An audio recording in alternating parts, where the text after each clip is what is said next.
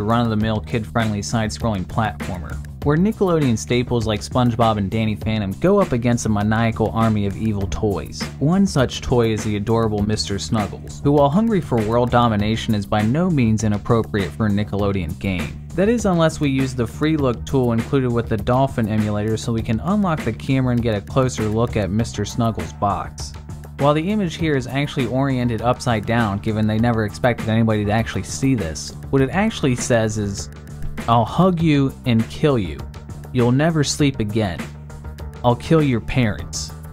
Always fun knowing there's all kinds of traumatizing things hidden just out of sight in kids' games. Payday 2.